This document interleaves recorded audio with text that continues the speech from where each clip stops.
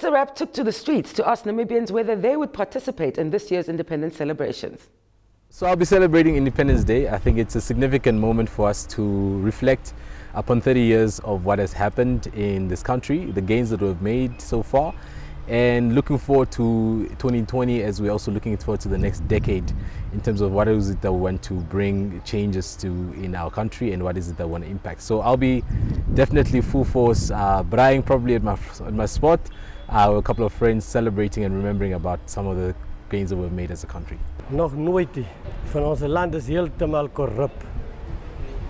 Dis hoekom die toela nou nog in 'n baklei in die hof en daar's nog geen oplossing nie, want alles is korrup. Alles. Ons regstelsel is ook heeltemal korrup. Ja, definitief.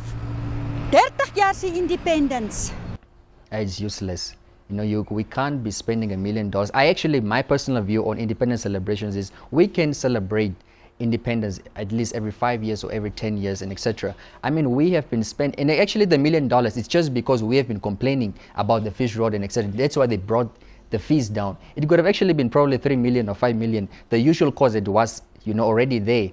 But they realized that, okay, fine, the masses have now opened their eyes. So let us just, in a way, try to bring the money down that we are spending so that we can just eye blind them or something. But even that $1 million can help some way, rather than just spending it on $1 million that is actually even going to go to a few individuals. I mean, catering has to be done by a company, you know, sound has to be done by a company, and all those things are going to be procured. And all those things or those companies are owned by people that has connections, you know, to the leadership, especially of SWAPO. And that's actually the problem that we're having. I don't think that is,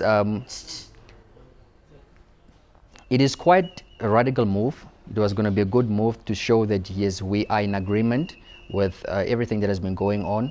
But when you look at it internationally, it's actually also going to embarrass us more. So for me to boycott the independence really is not of my taste. I think we can attend, those that want to attend, they can attend. You know, I don't know. But what I say is it's actually just going to embarrass us more.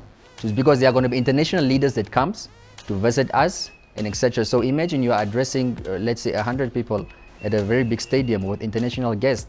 What an embarrassment.